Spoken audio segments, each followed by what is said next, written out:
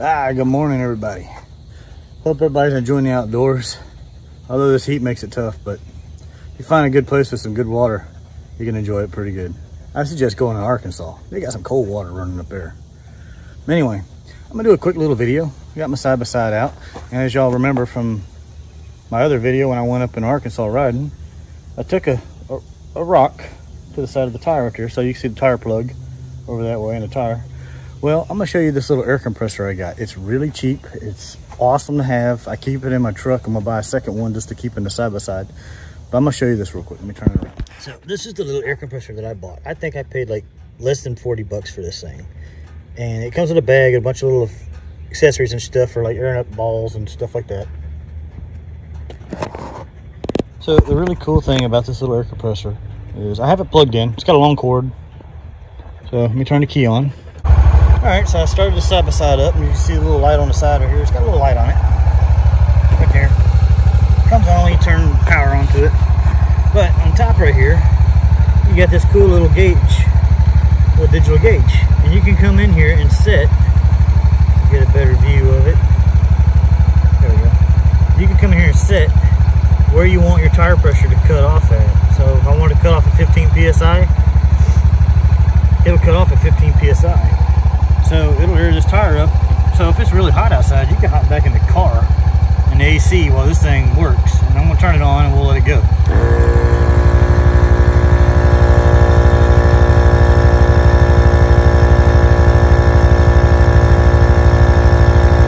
And usually it'll go a little bit over the 15 PSI, and that's when it'll kick itself off.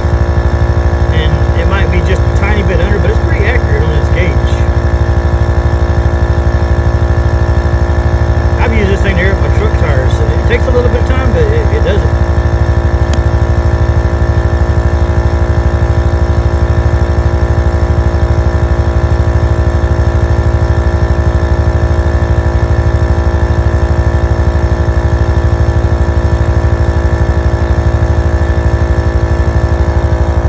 There right there's where I took the rock in the sidewall. I got a plug in it, but it's slowly leaking. I'm gonna buy a tire breakdown tool from Harbor Freight. I'm gonna pop this tire off and put a patch on the inside there. 14.5.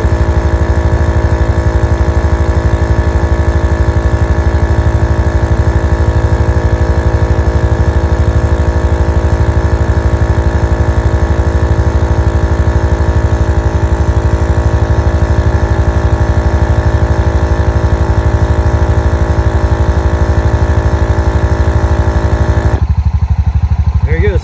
16.5, 13.5, 13. And that's what the pressure of the tire should be if you actually put a gauge on it.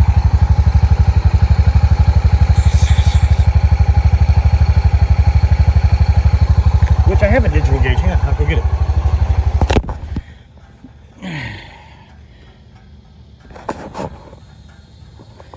Alright, so I've got this gauge right here that I carry in my truck, and it's pretty accurate. So we'll check that tire and see where it is. It beeped. Oh, hang on. You got it set on the other thing.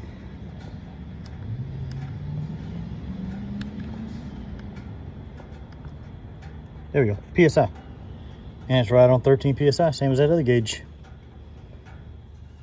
So there you have it. There's a cheap little cool air compressor that'll shut off automatically. It's got its own little gauge, it's pretty accurate. And I think it shuts off faster on the UTV tire because it builds pressure so fast. And then it shuts down and then it cools off, and then you see the pressure drop. But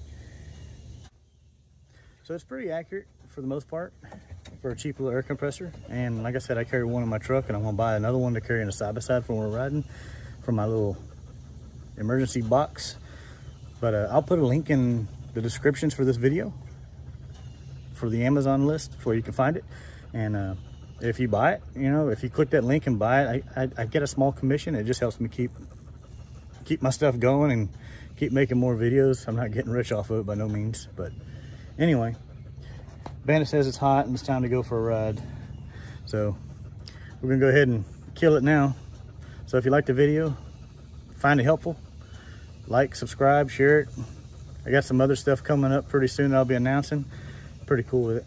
Pretty excited about that. And well, hell, if you like Bandit, just like and subscribe to the video. I'm Bandit. Where's he at? There he is. Bandit.